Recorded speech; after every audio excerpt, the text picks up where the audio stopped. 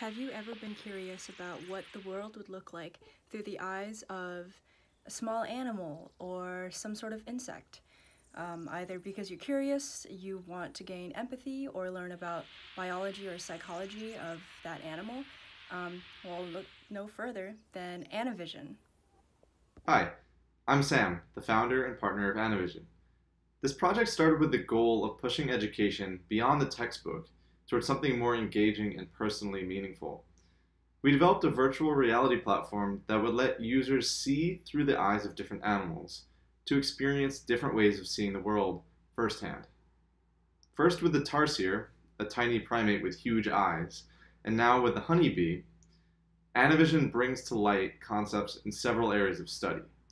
When it's integrated into a class's curriculum, students can learn about ecology and evolutionary biology, optical physics, and philosophy in an entirely intuitive and impactful way. Hi everyone, I'm Christy and I am the project manager for Anivision, which is a virtual reality project at the Dolly Lab. This term we built Bee-Vision, which highlights the different adaptations that bees visually perceive that are different from humans. So the experience starts off with you in a beehive, virtually of course, and you realize that you are low on nectar because we built this nectar health bar. And as you start to realize that you need more nectar, you realize that you can fly out of the beehive and land on different flowers, which are beautiful and very fun. So you fly out of the hive and you land on different flowers that show different visual effects, because when you're in bee vision, you perceive more fertile flowers with more nectar better than in human vision. And finally, you grab some nectar using your virtual reality hand, and you grab some to bring back to your hive, and your nectar health bar will then go up. And finally, the last adaptation that we really tried to highlight in our virtual reality experience is the arc back to the hive, which is an adaptation that honeybees have that allow them to track where their hive is in relation to where they are. So this VR experience was built out by an awesome group of developers and designers, and they will be talking about how they contributed now. Hi, I'm Bill. I worked on constructing a system for Bee-Vision material switching. I also began to assemble the scene from the various models which were provided, worked on the initial iteration of the Nectar Health Bar UI, did research into rendering optimization to handle a large number of objects in scene, and configured the shaders for objects.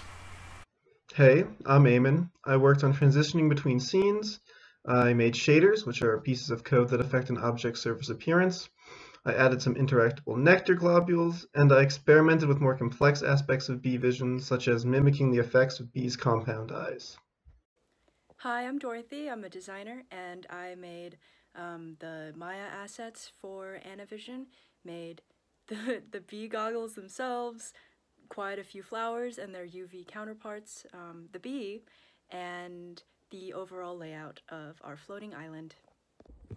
Hi, I'm Jasmine and I'm a 20, and this term I mainly worked on the design side of the project. So I helped brainstorm some ideas for the user experience and storyboarded those. I also worked in Maya to create some beehive assets that we could use in our project.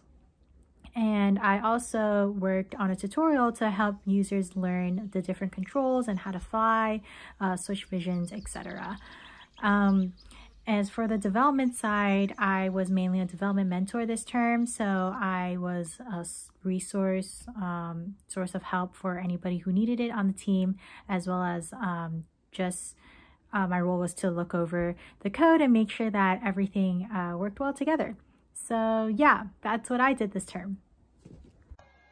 Hi, I'm Kathy. So this term on Bee-Vision, I worked on letting users fly through the air as a bee, the audio component, and some UI elements like a mini tutorial and a health bar.